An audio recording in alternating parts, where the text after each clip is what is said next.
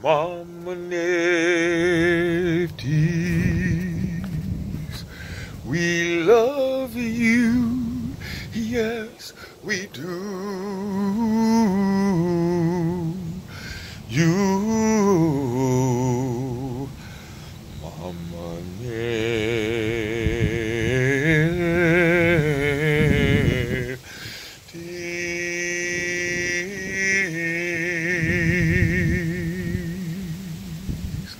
Mama, Mama, Mama, Mama Nebthet, Mama Nebthet, we love you. I just had to begin with that song. I was listening to it on the way over here. Hello, everybody. I'm back, and thank you once again for indulging me. Today, I again felt that I need to speak with you all. I remember when I first went to Facebook against the warnings of some of my friends in other spiritual groups about the potential treatment that I would get or not get there.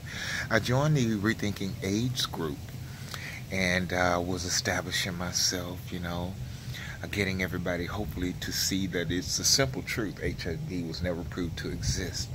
So all the incredible scientists and people that were part of that group, I felt were wasting time and energy discussing things that showed off their skills and talents, but it wasn't translating to helping people, a lot of whom were from Africa, when Africa was under attack. And we now know that at one point 75,000 people per month were being murdered in Africa, and it was being called AIDS.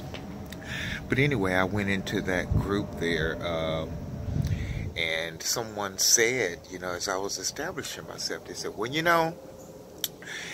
whenever you die, somebody's going to say, well, he died of AIDS, he died of HIV/AIDS. And I responded back to that person, no, when I die, people will say he helped save a lot of lives because he had the courage to tell the truth of his own personal experience. And it seemed that reply got a lot of great response. And from that point, I think the way people saw me in the group, and in this field of HIV descent as someone to be reckoned with. So here again, I wanted to come before you all on today and explain to you who I am and what I'm all about and what my experience is. So if something were to happen to me on today or tomorrow, whenever, and I'm not here, you won't have to make it up.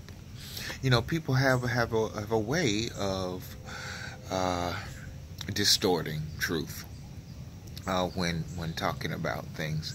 And I've been forthcoming about this entity, I believe, attached in my rectal area. There are other things. Some, Bobby Hemming has said that the Christ will birth this time not in a manger but through the ass. So I wonder if it's related to even that. And so today and yesterday, the pain came back. It's like a little ball. The proctologist said it was a acute case of a pimple, but this is much larger than a pimple, and it is on the inside. It's like it used to be such a size and located where I couldn't even grab it to squeeze it. I thought about puncturing it, but I didn't want to deal with infection. And then, but it's larger today. And I wish I could just pop this thing, but, it doesn't have a head on it like a pimple where, sometimes you pop a pimple and it explodes to the outside. This would be different, but it is really getting on my nerves. And some days I am thinking I'd rather be dead than dealing with this all day, every day, having to urinate 30, 40 times a day, and each time it's very difficult. Kundalini is a purifying energy, and it is always purifying the body, plus drinking a lot of water. So just going to the bathroom is a pain. I don't want to get off track. I want to stay focused. Today, in fact, the other day, when I walked a distance to get to I believe that was Highland Park, that night I suffered. People in my family and other friends, they know I was a tennis player. I played a lot of tennis. I was very good back in my day.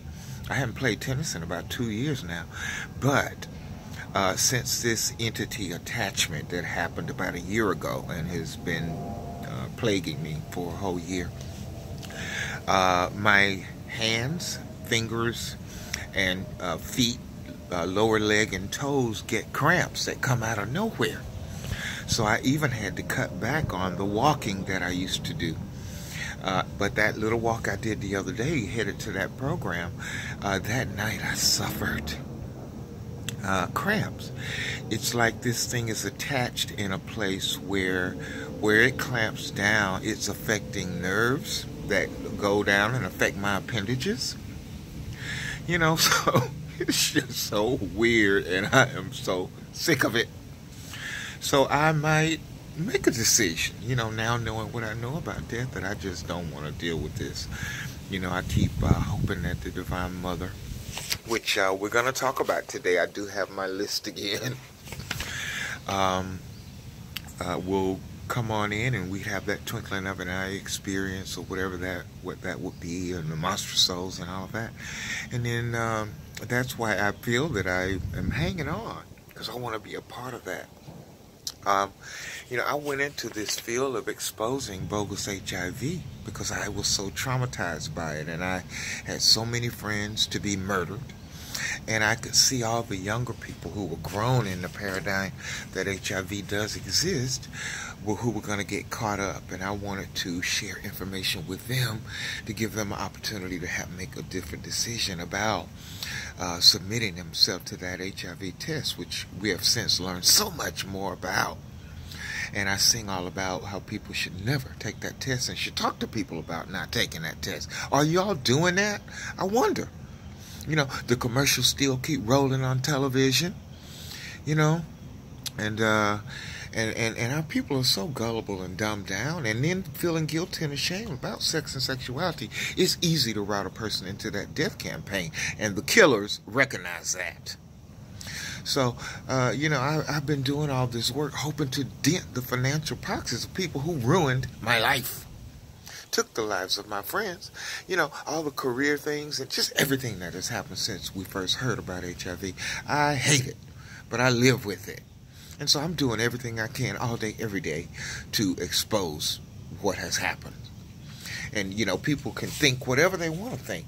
The last thing I care about is what people think about me, because they're not doing anything to help me who's going through this thing, other than talking about how handsome I am or other ridiculous stuff.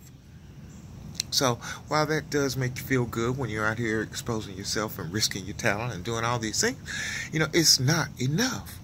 And all these years I've been doing it, I've been living with this thing for 23 years. No laws have been changed. Black men are continuing to be locked up in prison. What are y'all doing out there? Anything? If you are, I can't tell. And I don't think you really care. When the results are that nothing changes for me. So, I had to get that off my chest. And you need to stop and think. Because I'm not the only one. I just happen to be the only one who has the courage to speak up about it. I have a young buddy in his mid-20s. He's in Amsterdam. He's an actor, dancer. He was over there. And I think because he's been motivated by having found my work and saved his own life. All of his friends there in New York were trying to encourage him to get on those drugs, and he has not done that. He's moved on with his life, and he's dancing before people, doing African dance and all the other things that he does, because he has seen that you can transcend that. But I don't know, because he's not me, he's not an activist, whether he's dealing with any other things. So I still feel alone. But, at least I have the courage to speak up for you. And again, I hope you appreciate that. But anyway, the Divine Mother needs to come on in here and lift this veil and take some action, because your children are out here suffering. And everybody's been waiting and waiting and waiting and waiting. And we want something to be done while we're still stuck here in the head. So I wanted to talk about her a little bit today. And that a veil of illusion that no one has lifted, that it'll be up to her to lift for us. Uh, in the mythology, we learned more about what happened to her and how she still was able to trick Zeus into putting a little bit of light in humans. And therefore we have the little bit of senses that we have now. But then also Prometheus, who stole fire and gave it to us. And that is the Kundalini energy that has lain dormant in the base of the spine, and it is gaining energy. And she is re-emerging. We will not, those of us whose Kundalini is awakened, we will not have to reincarnate. And so just knowing that, again, I'll mention that helps. But we have to understand that we are living in patriarchal society. You know, Zeus, the father of patriarchy, you would say, apparently hated the divine feminine principle and women. And we you know, women are the ones who give birth and endure those pains. Women are the ones who are oppressed and abused.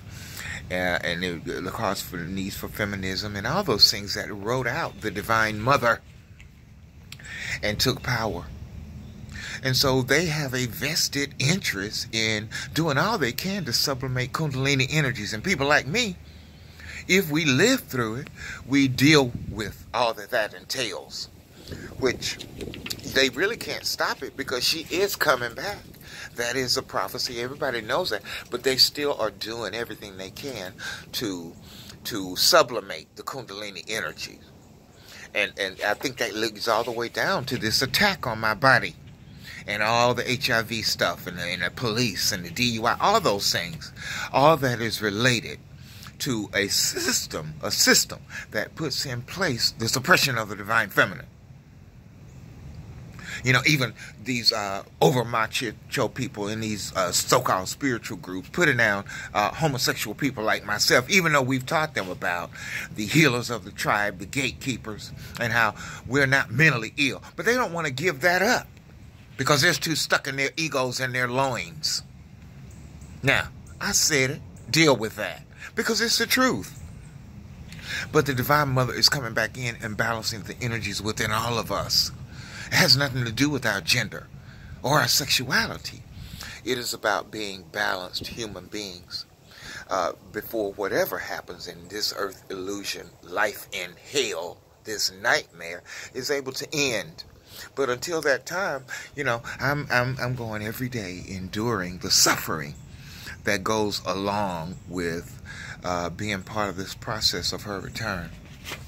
And I'm about at my end of being able to deal with all that. And, maybe, I need to just move on and be back with my friends who were murdered, be back with people whose children I've helped who did transition and are saying they're in a better place and all that. I think we've been so conditioned to love life that we don't realize that it is illusion, a series of events that never really happened. Bobby Hemmett speaks so eloquently about that. But anyway, I'm going to move on down my list here. Since I don't watch television until I go visit my mom, I may catch up on some of the old reality shows or whatever. But I have noticed that I tend to watch series on Netflix. I watched The Crown, Shaka Zulu, and The House of Cards. I'll call attention to those. And I want to talk about a little bit about those.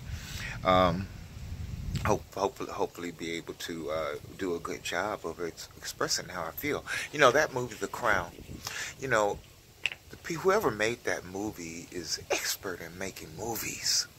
It is such a spectacular production. And recall that I did go to Ghana and I took pictures in Queen Elizabeth Park. Even that is covered in The Crown. But, I want to talk about, her ancestors, the King of England and all, that line of them. And all of them came into being as the Divine Mother was written out. And patriarchy was coming in, all those male kings. And all the horrible things they did to seize power. All the horrible things that they did, which are depicted, in the movie,